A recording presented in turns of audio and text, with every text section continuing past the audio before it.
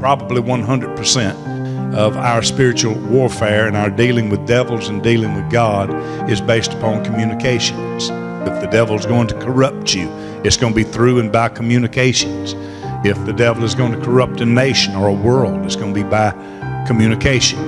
I've brought out to you clearly that the Bible reveals to us that whenever Satan went into the Garden of Eden, he did not go in with force.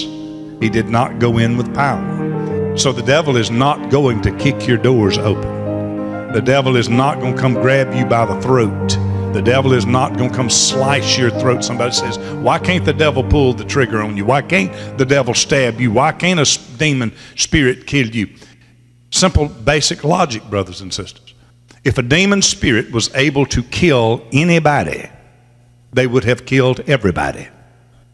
You simply wouldn't be here. If the devil could force his way into you, then there would be nobody living that was not filled with devils. There are means of resistance. If he could kill one Christian, he would have already killed every Christian that there is. The fact that he cannot kill a Christian means that he cannot harm you. So, as I said in one of the earlier messages, what we have to understand is that when we talk about devils and demons, we're not talking about something for you to go home, be paranoid about, or be fearful about. They actually possess no power to harm you. They actually possess no power to possess you. It has to be done through communication. And we see that in the garden whenever the serpent slithered into the garden. And in going into the garden, he did not force his will upon Adam and Eve. He communicated with Adam and Eve. He entered in and began to talk. He began to ask questions. He's more subtle. He's slippery. He's sly. He's slick. He's smart. He's wise. He asked a question that was not a question at all. When you ask questions, you are seeking answers. But like a slithering, slippery lawyer who is trained for years to ask you questions not for the purpose of getting an answer, but to ask you questions designed to trip you up. They already know the answers to the questions that they're asking. Satan already knew the answer to the question he asked. Yea, hath God said, ye shall not eat of every tree of the garden? He knew what God said.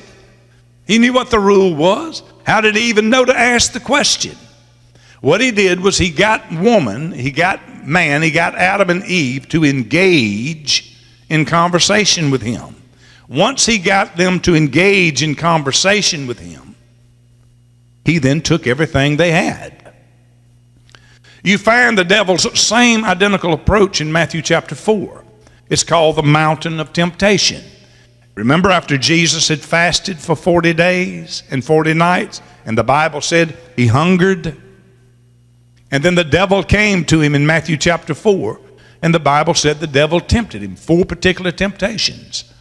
The very first one was he tempted Jesus to turn stones into bread. Now that alone tells you something about the nature of the devil. The devil had calculated. The devil had reasoned it out. What will be the best way to get him to fall? What would be my best approach right now with Jesus Christ? He measured in his head. He's been 40 days. He's not 8. He's hungry. So it's not by chance that the first temptation that the devil offered to Jesus was pertaining to bread. Now, is it? The devil knows what you and I want. The devil knows what your nature is, and the devil knows what my nature is. So the devil will offer to you things that he knows is most likely to get you. Now, your nature may be that you are weak in areas that I'm not, and that I'm weak in areas that you're not. So the means of which the devil will use to tempt you may very well be much different than the means of which he would use to tempt me. Some devils is going to tempt you with men. Another devil is going to tempt you with women. Some devils are going to tempt you with food. Other devils are going to tempt you with alcohol. Other devils are going to tempt you with dope.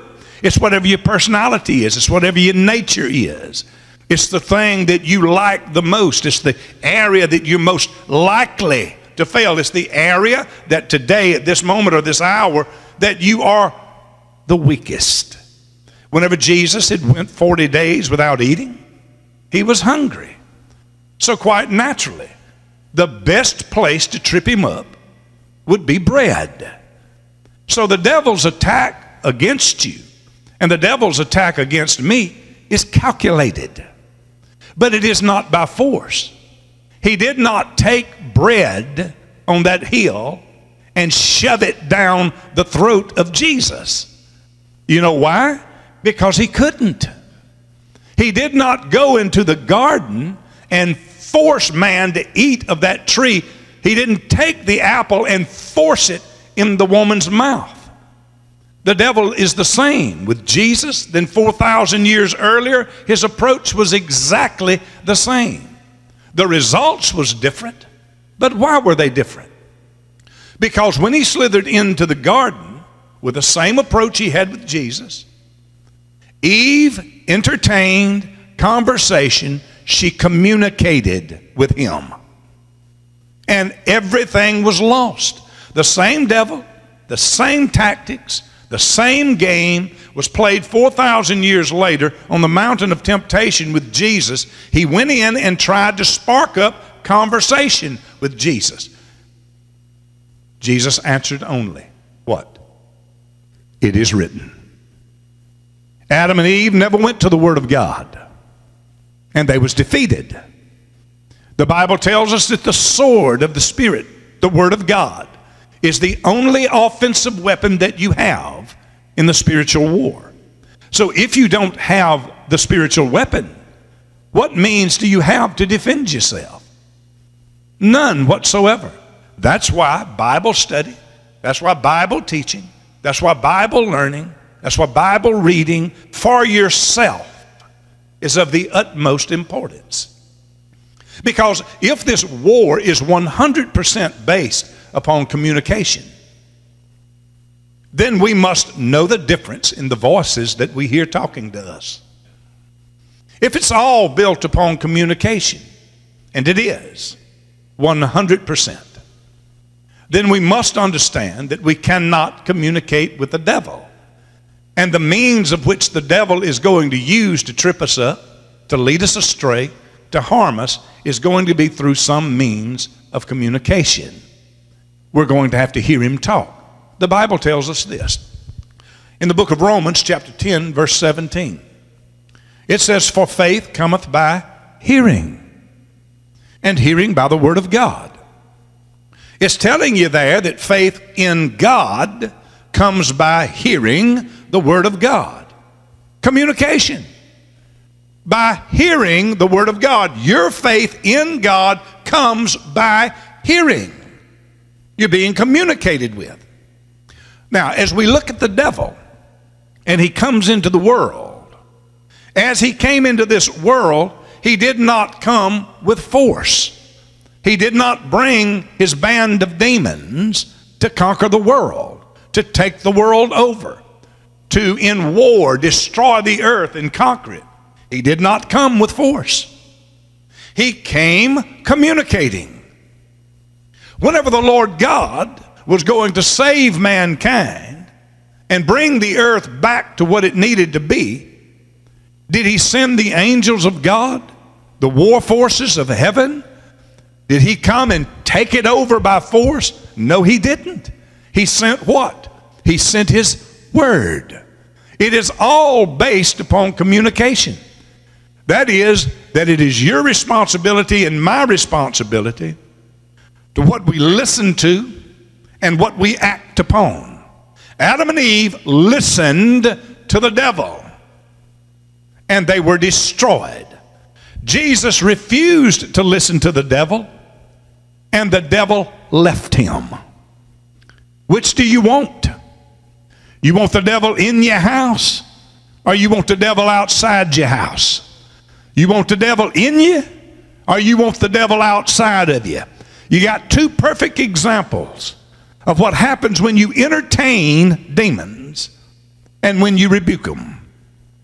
But when you rebuke devils, you have to rebuke them by the word of God. We'll see later on some people who tried to cast devils out who themselves had devils in them. And as I've told you, you can't be harmed or hurt by devils. That is the truth as a Christian. The only time you can get hurt by demons is when you play with them. When you play with them and you get in their field, you their money now. And they can do with you whatever they want. But you will have to choose yourself to get in that field. The devil is not going to shove an apple down your throat. Eve, the devil is not going to shove bread down your throat. Jesus. The devil can bring the temptation of bread to me. Yes, he can. But only I can eat it. The devil can bring ever what temptation it is that you're weakest with. He can only present it to you. He cannot make you sniff it. He cannot make you smoke it. He cannot make you drink it. He cannot force you to do anything. This is the reason why, brothers and sisters, that I go to hell. This is the reason that you go to hell. You will not be able to stand before God for the deeds that we have done in our bodies.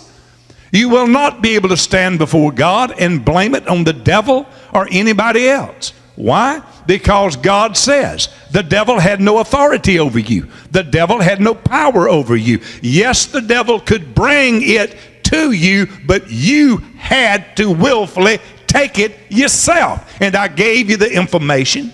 I gave you the authority. I gave you the power, and I gave you the knowledge and made it readily available for you to know him, to discern him, and I gave you the power to resist.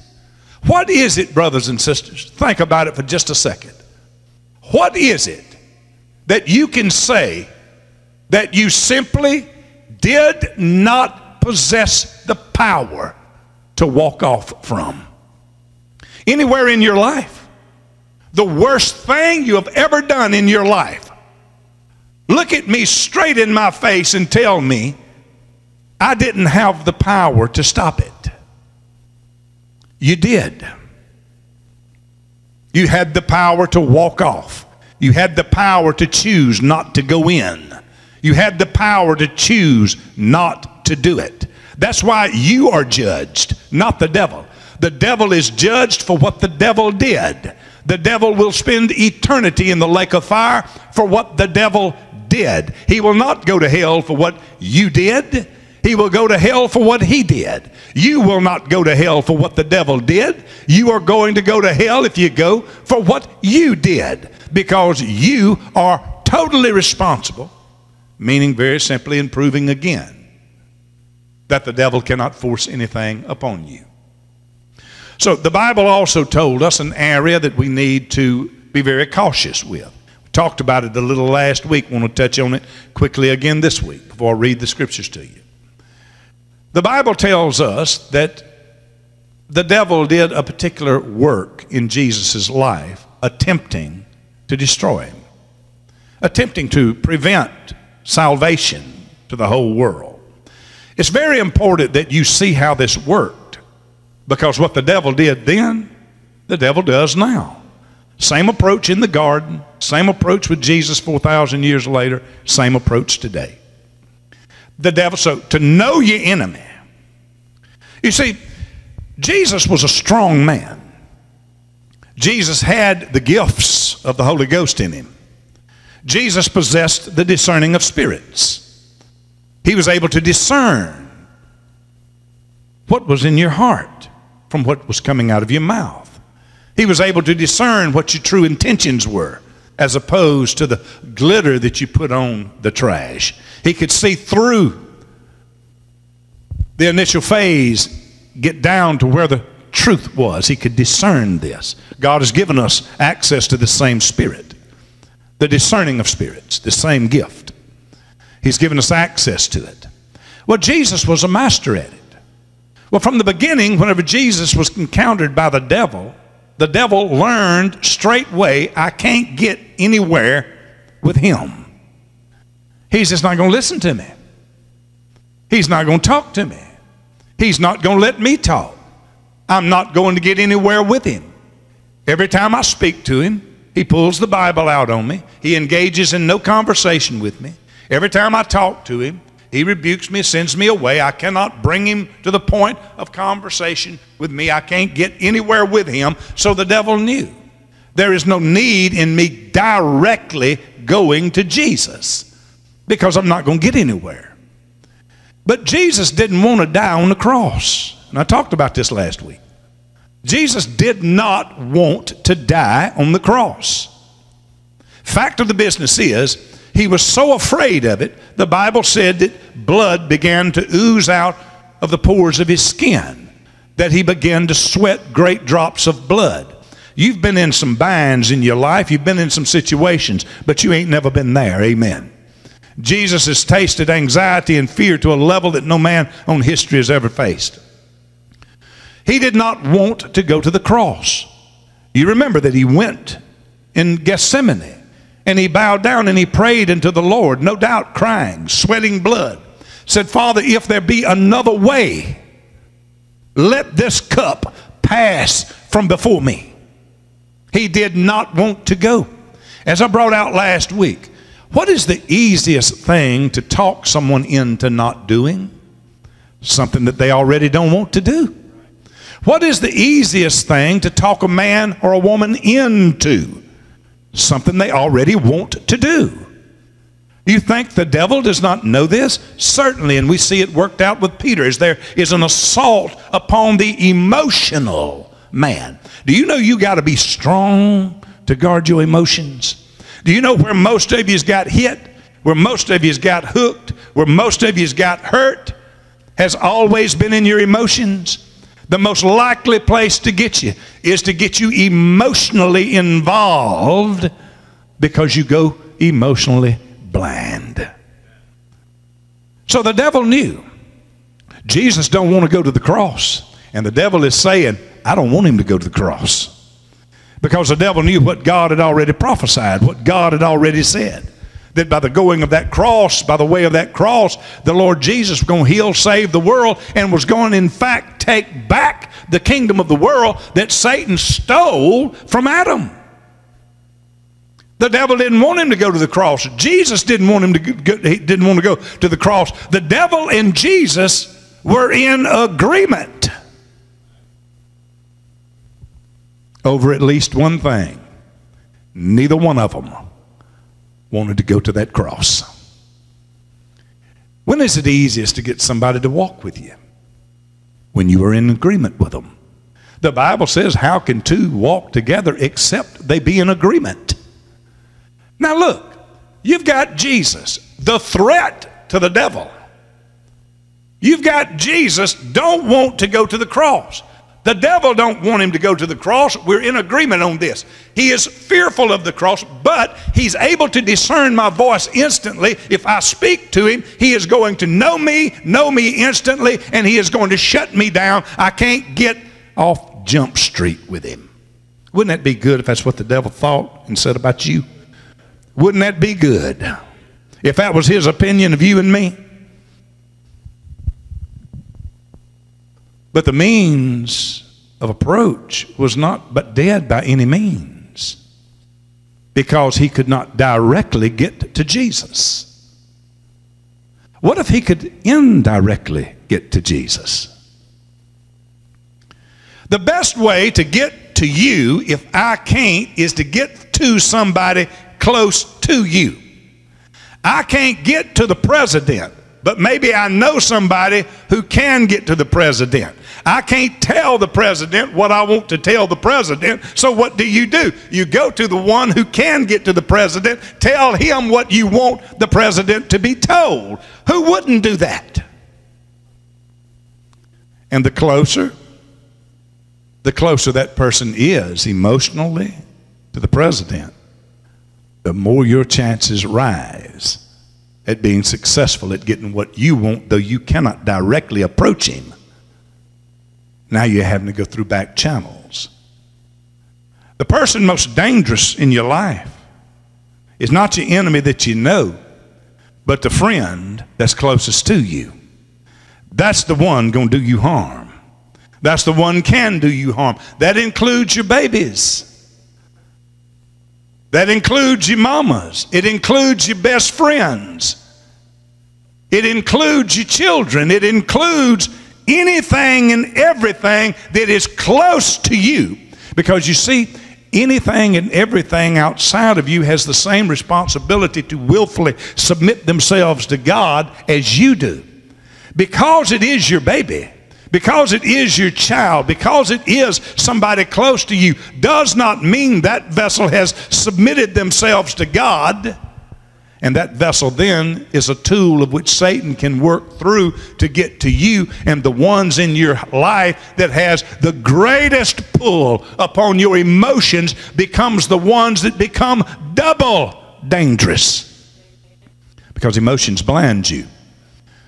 Otherwise, in times of which you would have stood your ground, because there is some emotional attachment or some emotional pull, you will now bend in directions that you of yourself would not bend, but you will bend now in that direction because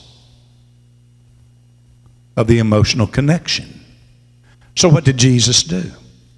Jesus has expressed he didn't want to go to the cross. The devil knows he don't want to go to the cross. The devil knows he can't get to Jesus. So the devil goes to somebody who's extremely close to Jesus and speaks through him to Jesus what he wants Jesus to hear him say. The devil goes to Simon Peter, one of the closest men of God that there was, speaks through him and has him to rebuke Jesus pertaining to Jesus' death. Jesus says he is going to be turned over into the hands of the sons of men. He is going to be put to death. And Simon Peter looked at Jesus and rebuked him and said, "Be it far from thee, Lord, that will not happen." Implying we will stop that. When is it easiest to talk someone out of something? When they don't want to do it. Jesus didn't want to do it. The devil now appears to be talking to him through someone who is close to him, hoping his voice can be disguised in Simon Peter's voice. But Jesus instantly recognized him coming through the back door and looked at Simon Peter and said, "Get behind me, Satan." He did not engage in any conversation concerning that matter any more than he engaged any conversation on the mountain of temptation, because he knew he was talking to the same person, only through another vessel. And the devil got exactly what he got up on that mountain, a straightforward rebuke. You can't talk to the devil, brothers and sisters, and you can't let him talk to you. In Ephesians chapter 2 and verse 1, it says, "In you hath he quickened," that means made alive, "who were dead in trespasses and sins. You was dead, wherein in times past ye walked according to the course of this world, according to the prince of the power of the air, the spirit that now worketh in the children of disobedience, among whom also we all had our conversation in times past in the lust of the flesh, fulfilling the desires of the flesh and of the mind, and were by nature the children of wrath, even as others." Here the Bible refers to Satan as the prince of the power of the air. That is the means of communication. As I've told you, the word possession, as you and I know it, does not exist in the Bible. It is translated, he was demon possessed. But remember, the New Testament was written in Greek. And the word that is translated in the Bible as possessed actually means demonized. When it says he was possessed in the Bible, it is saying he was demonized. Now we ask ourselves this question, and it's one that needs to be answered. Can a Christian have a devil? Can a Christian be possessed with a demon? Well, the first mistake that we make is this: thinking that the word possession as we relate to it is in the Bible. It's not. Whenever I say possession, then you and I would think and feel and assume that we're talking about lock, stock, and barrel, own you. Well, no demon in the world can own you. There's a man in the Bible who had more than 12,000 demons in him at one time. And yet when Jesus came from afar off, the Bible said he ran to him and worshiped him. So it doesn't make a difference if you've got 20 million demons in you. You are still able to break it. You are. What happens is that the word demonized is what makes the sense of it all. Can a Christian be possessed? Well, certainly I could not be possessed, ruled, and owned by a devil and be a Christian. I can't be a Christian without the Spirit of God in me, without the Holy Ghost in me. So I couldn't have the devil in me possessing me and the Holy Spirit possess. So no, that would be impossible. But it's not even an issue in the Bible, for the word does not exist. The word is demonized. When we say demonized, we're talking about levels of demonization. Are you demonized on the first level, second level, third, 10th, level 1,000? The more you get in you, the worse you're going to be. Every one of us got a devil traipsing around with us somewhere.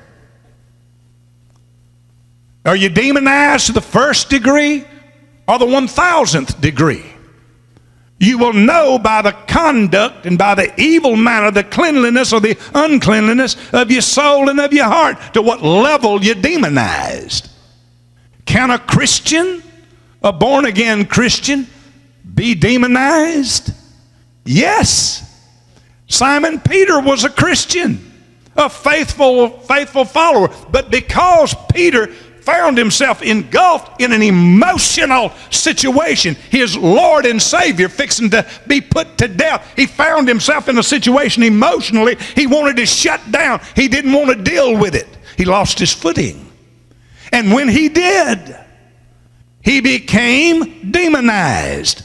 Not demonized to the 1,000th degree, but demonized enough so that he allowed the devil to use him, to speak through his mouth, to tempt Jesus not to go to that cross.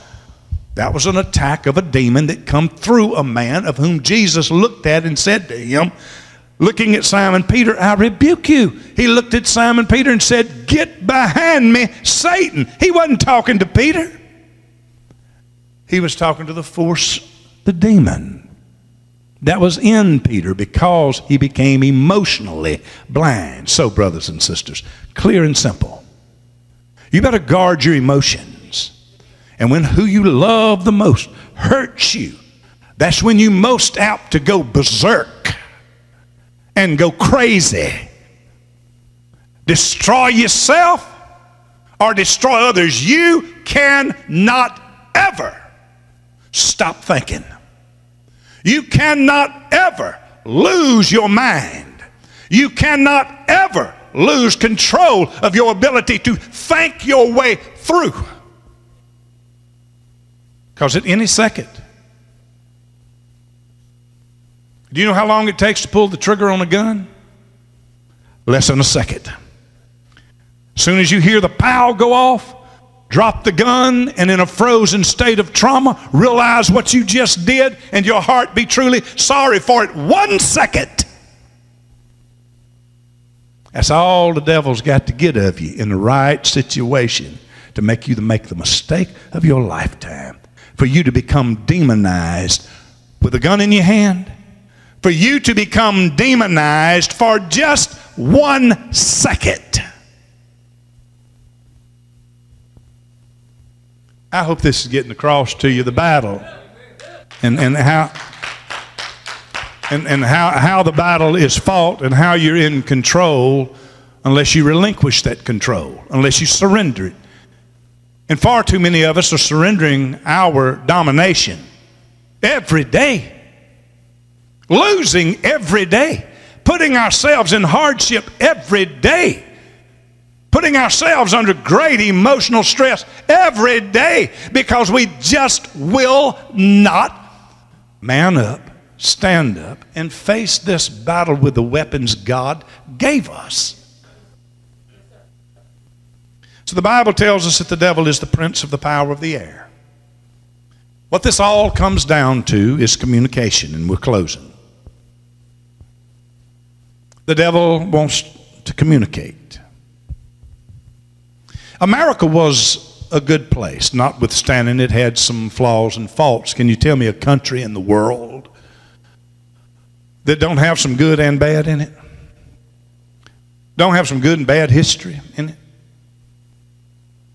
This world and the nations of this world is run by human beings. And you ain't never going to get 100% good with that. Never. It don't work. It don't happen. So no matter what it is, if it's in your house, if it's in your city, if it's in your country, if it's in your nation, or if it's in your world, you're going to have some good, you're going to have some bad. You're not going to change America to some kind of socialist utopia and everybody be happy. I promise you, it don't work that way.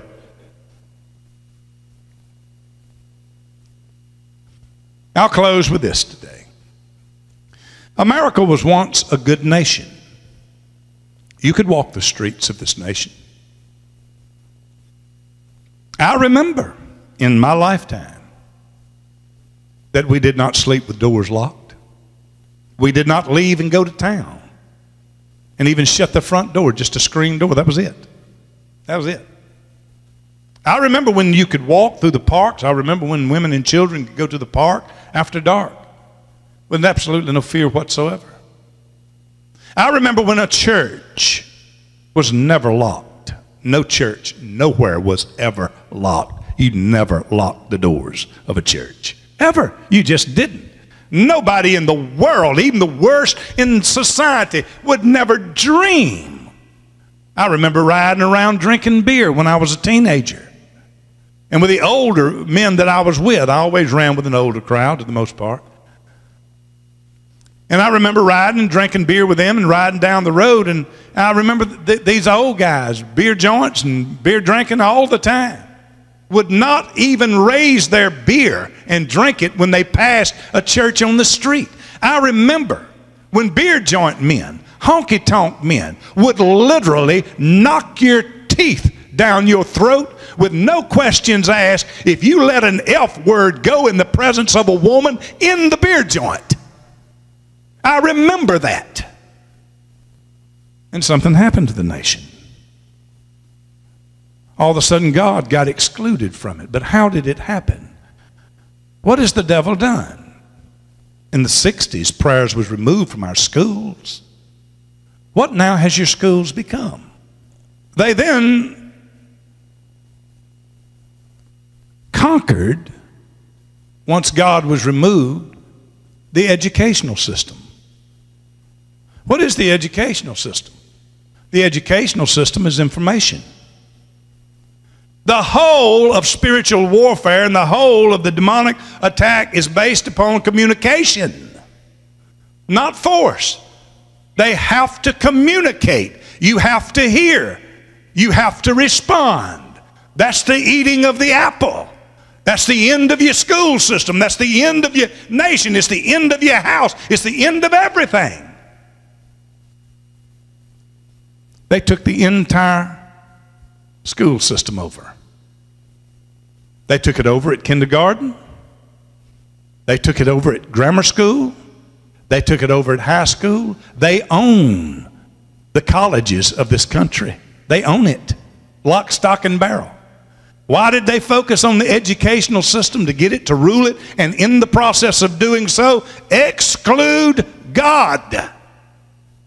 Because that is the power that stops them from taking it over. You got to get rid of him first.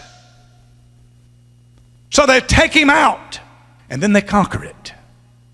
So from kindergarten through college, you are pumped constantly, never ending, by every professor in every one of these colleges of an anti-God message. And your children that you raised is now turned over to those devils who are what? Informing them with lies that sound like the truth.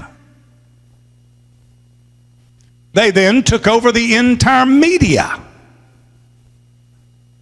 The liberals own 90% of the media, the school system, the media, information. Who is it that rules and owns Hollywood? The liberals. They own Hollywood.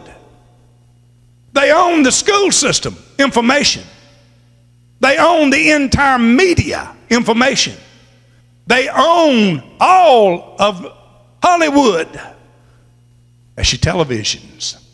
You know, the people that you wouldn't let come in your front door and stay in your house for 3 seconds, but because they're in that television and the devil has convinced you, well, all this really is entertainment. And under entertainment, now you'll let trash come into your house, sit there and talk to your children and to your babies and to yourself for 6 and 7 hours a day, that you wouldn't let that same person walk in your house and stay there for 3 seconds. This war is about information. This war is about communication. So they rule the schools. They remove God. Then they own the media, and in it they remove God. Then they own Hollywood, and they remove God. Then they own Nashville.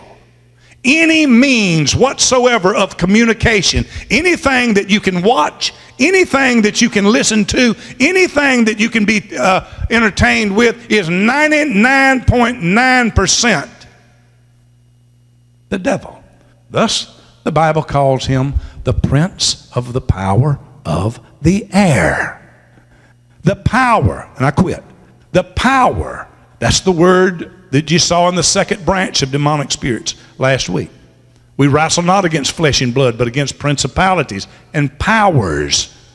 That means jurisdiction, owned locations. He is the prince of the power of the air. Power, his jurisdiction. The world is the jurisdiction right now of the devil, and will be so until Jesus comes back, puts his foot down, and the Bible says claims the earth back for his own. So if you will start watching and listening to what is actually being said and actually being done, then you will go a long ways in this spiritual warfare.